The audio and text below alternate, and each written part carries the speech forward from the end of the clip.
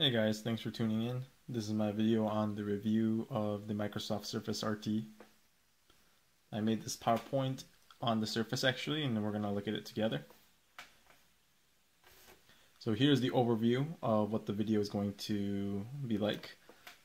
First we're going to talk about the specs, then the performance in office, gaming, browsing, then what I like about it, what needs to be worked on, and what I absolutely don't like about it, and then obviously the conclusion at the end.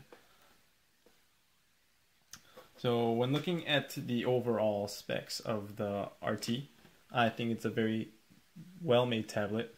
It comes with its own kickstand, which is a priceless feature. But going into the port side, so you have your charging port right here, your USB port right here, your micro HDMI port right here. The one speaker is on this side, the other is here. And then you have the headphone jack. Sorry, I don't know if you guys can see that or not. The headphone jack's right there. The volume up, volume down. On the bottom is the magnetic port where you can attach Microsoft's proprietary keyboard. Front and back cameras, obviously, and then the Windows Start button. Gorilla Glass 2.0 is what's on the glass itself, but overall a very impressive tablet. And if you see from the specs, you have that it has the NVIDIA Tegra 3 quad-core processor, 2 gigs of RAM. Oh yeah, the micro SD slot is also right behind the kickstand here. I don't know if you guys can see that barely, but it's right there. USB 2.0 port, showed you guys that one. Magnetic charging port. The casing, the metallic casing on the back is called a Vapor MG case. It does have a kickstand, which is really nice. Front and rear camera, like I said, and then Wi-Fi and Bluetooth 4.0. So overall, very impressive tablet, I think. What I like about this tablet the best is its overall performance in office and web browsing. The gaming section was okay, but going into this is kind of like where the highlight of the video goes. So this RT tablet, what I love about this is you can attach a keyboard to it. Any USB keyboard is usually fine. I prefer the Logitech K400 series because this one has a mouse and the keyboard, obviously. I put my names on everything because I take this stuff to work and I don't want people taking it. Well, obviously with the Logitech you got the unified receiver, which you can just plug in to the tablet here, and that allows you to go back and forth on your PowerPoints as well. A little delay, but it just has to load. Another thing about it is you can take this USB port, attach a hub to it. So if I grab the hub right here, again, name because I use it at work, but little regular 4.0 USB hub. I'll take this out. I'll put this unifying receiver in here. So now I have the unified receiver in. But also, I could plug in this Microsoft 360 controller adapter right into the hub, and then I have a gaming controller for the Surface as well. So with just one port, I was managed to extend it and attach keyboard, mouse, and the controller. Actually, one more cool thing is the Logitech unified receivers. These can be programmed to connect more than one Logitech device in one. So what I did was I connected this to a different computer that had the unifying software. You cannot get the unifying software on the Surface because you cannot install legacy apps, but I programmed the receiver here on a different computer to sync with another mouse. So again, with that one receiver, I have my keyboard, but also the MX Revolution, the MX Performance mouse that I've connected as well. And then obviously you see here the mouse works. So pretty easy. That's one thing I like about it, because let's say once we get,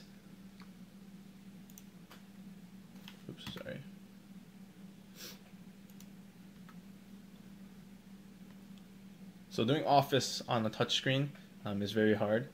So obviously I either have my K400 with me where I can use the keyboard to type documents or do PowerPoints in this case.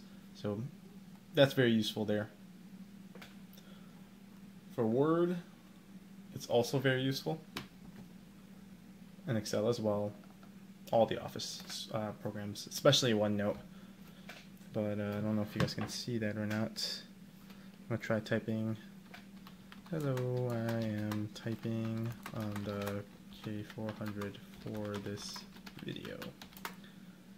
It's very responsive, obviously, and it works very well. Personally, I like it better than the what do you call it, the touch keyboard that Microsoft makes, because with this kind of keyboard, you're not fixed to one position.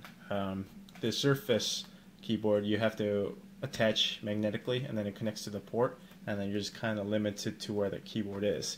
And also, it's very crammed. Versus this keyboard right here, you can move whichever position you want and be however far you need to be and type comfortably. And there's a reason why Microsoft makes a wireless adapter for their touch keyboard and their type keyboard as well, because people enjoy this kind of freedom. So personally, I saved myself $80 and went with this keyboard. It retails for $39 originally, but frequently goes on sale for $19.99, so it'd be a good idea if you own a Surface or if you're planning to get one to invest in one of these. So, and then also I have that too as well. So that's the Office portion. I'm sorry, one more thing is kind of like a normal Windows computer, you can multitask. So let's say I have the Word document up here.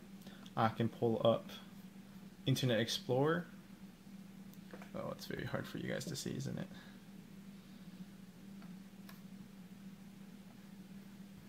So I have Internet Explorer and Word, and I have those cascading so I can research and type if I need to, but it's very easy to do so on this tablet versus, you know, an iPad or Galaxy Tab. It would be a little harder to multitask at this this freely, actually. So anyways, going back here. Again, browsing, great. What I like about the browser is the actual desktop browser you have on the Surface. So instead of in a mobilized version of a website, you actually get the actual version. So one benefit for me here is I like to go to ESPN3.com. Obviously, if you do that on a tablet, it's not going to show up the same because one, Flash is not supported. So when I like to watch soccer, let's just go to replays here so we can get something going. Soccer.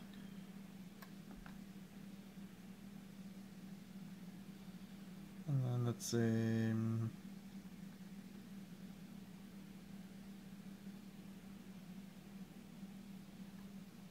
I guess really any of them will do because I'm just trying to demo the video. By the way, you do have to have a subscription to this to watch it, and I already do, so I like to take advantage of that.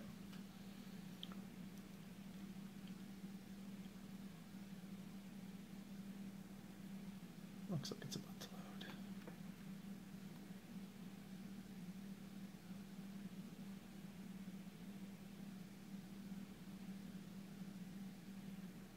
Sorry, I guess my internet's a little slower than I thought it is.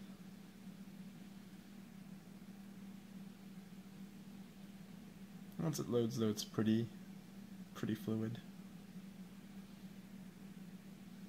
A complete guide to Maker's 46 cocktails.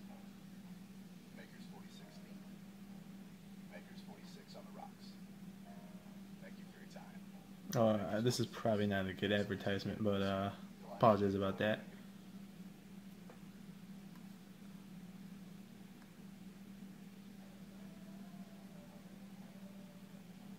It's pretty good though. I mean, you could stream video from the browser, which not a lot of tablets can. That's what I love about this, and you can watch in full screen HD and really does have no lag at all. So browsing wise, that is the biggest benefit. Plus if you want to play Flash games online, you can do that as well. There's just it's a desktop version of the internet, so you're getting the full experience basically. So I like that as well. We're going to go into the gaming portion, which is the area where this gets tested the most. I did have a game ready for you guys. That's the Gameloft's Dungeon Hunters 4. I'm going to be playing that with the Xbox controller. So keep in mind, still have this connected. Xbox 360 controller has been detected. Do you want to use it? Yes, I do want to use it. By the way, you can still game with the mouse and keyboard for specific games as well, but I'm going to use the Xbox 360 controller. I guess I'm still using my mouse for this. Bear with me. I haven't really played this game a lot. But I'm going to try playing it. Yes.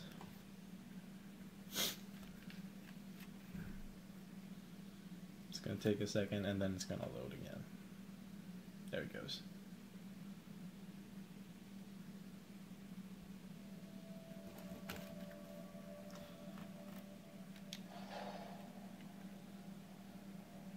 So here it is.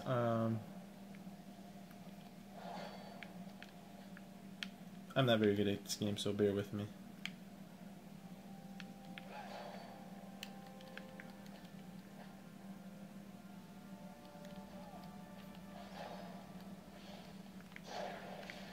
I have no idea what I'm doing here.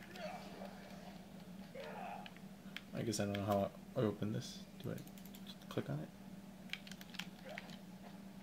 Anyways, the game is very responsive and you can play pretty well.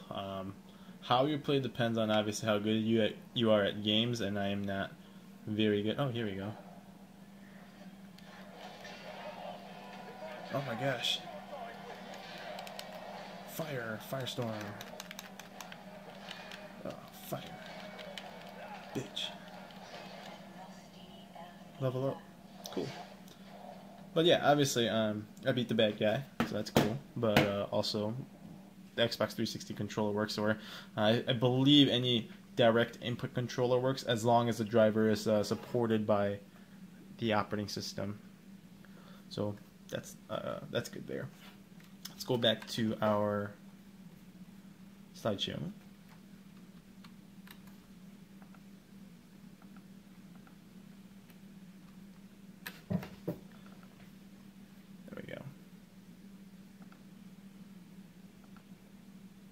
So yep, Office, great.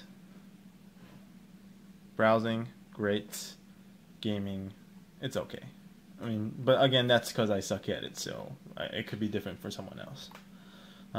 So what I like about this tablet, we're going to take a look at here. I'm going to try to zoom it in for you guys. Great for Office work, really. For students or for people who need Office constantly at work, like my company, we constantly do reports on Word and spreadsheets on Excel. It's the real deal. You get the actual version of Office, not like Pages, which you have to purchase differently with the iOS devices, or Polaris that comes on some of the Samsung devices. This is the actual Office suite you're getting here. So really good on that part. Great for browsing webs, like I mentioned, especially when they have Flash. Good overall performance, so no lags, really snappy, which is surprising for a Windows operating system computer, because we know that those can lag after a while, but this one has been going good. Long battery life, so I just charge it maybe once every 2 days, and it lasts me through 2 days pretty much. The price, for being a little less expensive than the iPad, I believe you get more of a tablet for your buck in this case. Again, it varies on particular people, because you may have all Apple devices or all Samsung devices, but for going in general device per buck, I believe that the Surface gives you the best value.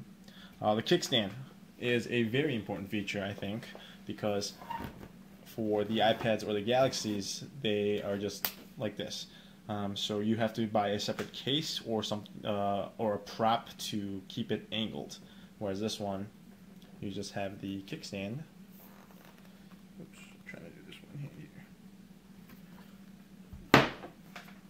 then you have that.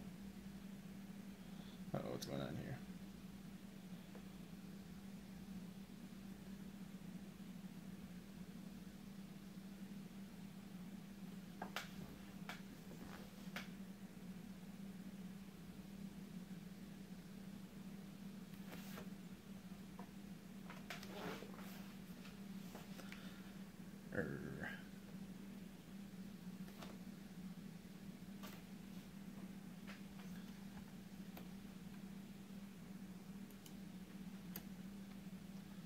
Sorry about that, technical issues.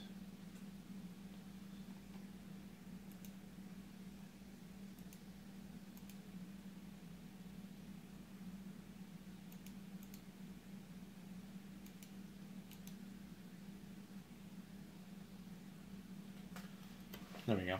Another thing I like about this is the magnetic charger.